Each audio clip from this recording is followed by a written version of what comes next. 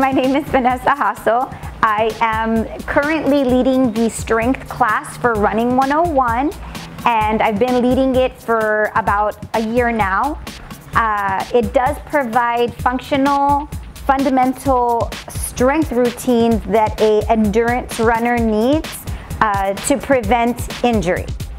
Okay, so when you're training for a long distance running event, you're training cardiovascular and respiratorily. At the same time, you do need to have a good routine in place, a good strength routine to prevent injury. And so by doing that muscular-wise, you do want to incorporate a functional, fundamental, full body strength routine that not only targets your core, your hips and your glutes, and then overall strength with what I am providing for those that are training for long distance running, such as the McAllen Marathon.